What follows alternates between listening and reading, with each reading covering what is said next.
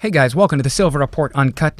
If you're catching the show on SoundCloud, be sure to subscribe to the channel. We're trying to build it up, and also take a minute, come over and subscribe to our backup channel on Library. I'll leave a link in the description. It's a true freedom of thought platform.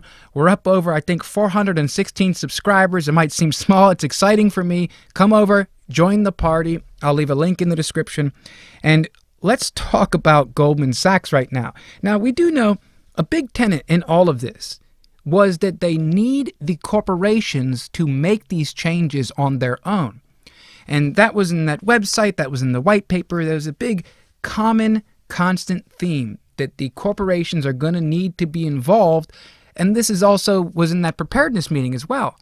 So the corporations, there are some that are more essential than others, apparently, and there are some that are more critical in regards to decision making.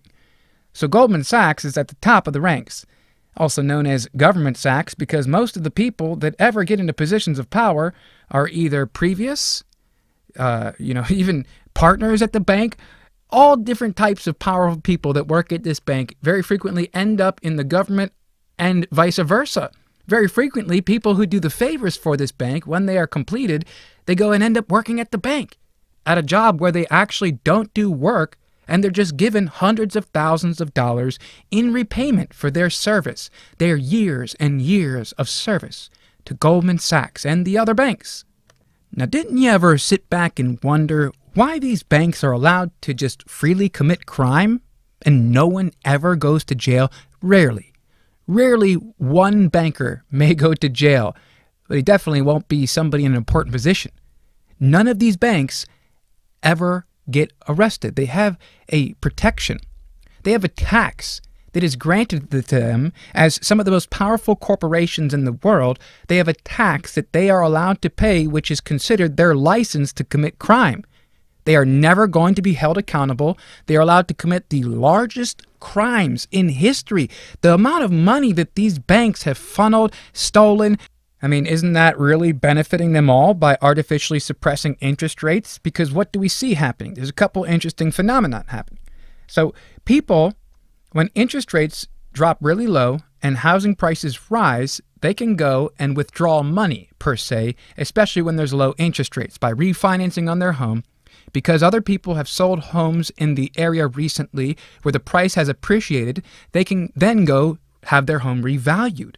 So say you paid a few $100,000 for your home, a couple people sell a house for 500 grand, then you go, you get your house revalued, you refinance, and then you have access to what would appear to be free money. Now, the thing is, while it may seem like free money for the consumers, it's really free money for the banks. They're making a fortune off of all of this refinance activity because, of course, think about the name, refinance. And they're making a ton of money off of the stimulus and all of the bailouts in the PPP program. And, they talk about how much of a failure this program was in regards to the corruption, the stealing.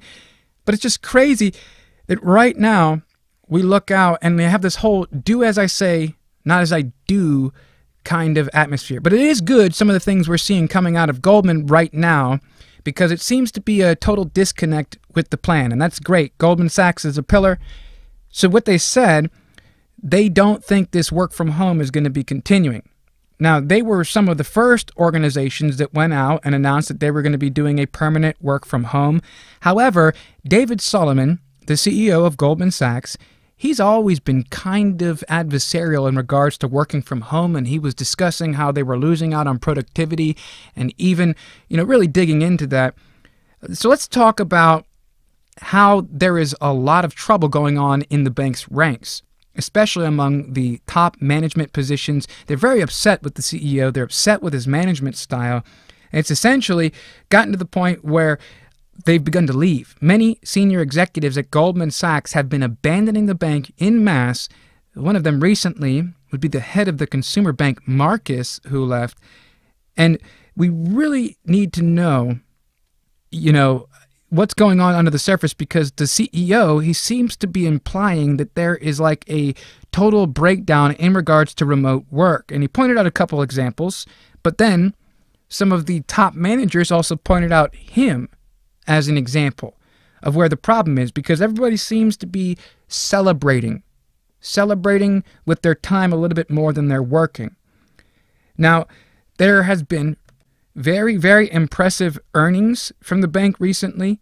Profits have been soaring. But their CEO, he came out and it says that his leadership style is causing widespread angst among the staff. Now, the part where he is starting to break away from this main narrative, he publicly came out and said that the working from home is an aberration that needs to be fixed, and informed the staff during an all-hands Zoom call on Friday that the bank's thousands of workers, who've mostly been working from home, will be back in the offices by the summer. He also continued, "This is not ideal for us. This is not a new normal. It's an aberration, and we are going to correct as quickly as possible," unquote. Now, believe it or not, the work-from-home theme is supposed to be a permanent one. It's a permanent designation, and they're trying to convince these companies to establish the infrastructure to facilitate more people working from home. It's not that I think that's a bad idea in today's day and age with the internet and with so many people working online. Not that I think it's a bad idea. In fact, it could considerably lower costs for many companies. But as they're pointing out, the issue is productivity. And when you look to hire a manager, say you're the CEO of a company, and you want good managers, you want people that are kind of mean, and they don't take crap, and they don't, play it soft with anybody. Because when you have a manager at your business who is not tough on the employees, typically people don't work as hard. They don't listen to them, and they don't respect them.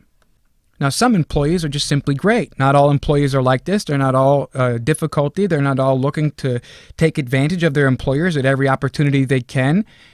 And it's not like it's always unfounded. Many employers are taking advantage of their employees. So it's just kind of a payback. But there are many, many people who simply can't work without somebody cracking behind them, telling them to work harder and keep on track and to keep focused. It's unfortunate that some of those people can't work without a boss. And that would necessarily mean that, this is a problem for many types of banks, and what they're experiencing at Goldman Sachs is they're living more of the celebrity vacation lifestyle than doing their work. Now, Bloomberg really just tore into them, and what they said, they interviewed 24 current and former senior executives, and what they found was that they are all very frustrated. Now, this could be the plan from the elite to unseat David Solomon because David Solomon doesn't want to continue going on with the work from home. That's all possible. This whole news story, since it's being promoted so much, since they're coming after David Solomon so much, may have all been created for this purpose. Now, they say they're frustrated because he's kind of got this do as I say, not as I do approach.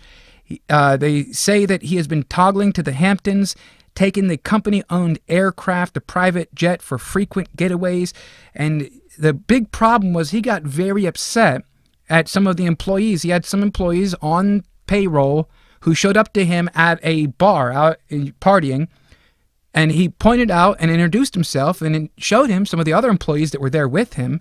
And this was all while they were supposed to be at working, and it made him very furious. And then they came back and they got upset because they said, well, he was there too. Now, I wanted to bring up the comments from Nell Minow. They advise institutional investors on corporate governance issues.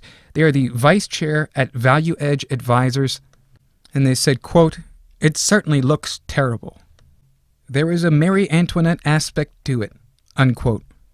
Now, the bank came out and they were defending Solomon, and what they said was, quote, "When he's away for a weekend, David continues to work, pays for his travel, follows the health protocols, and is back in the office first thing on a Monday morning." Now, if you didn't catch it, it wasn't a couple weeks ago when Solomon, he was exposed in national news as he was DJing a concert where attendees, they were, forgetting the guidelines, and the New York state officials were very upset with Solomon because rather than leading one of the nation's largest banks, he's DJing at parties. Now, believe it or not, the bank's revenues have surged since this crisis began. It has been a real moneymaker. Their revenues actually increased 12% ever since we entered the recession.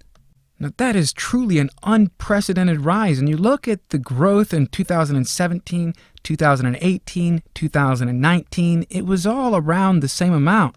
But you see, This recession was something special for the banks. Something wonderful happened for them during this time, and they enormously increased their profits, along with the other wealthy people in the world. I thank you guys for stopping by and joining us. As always, stay safe.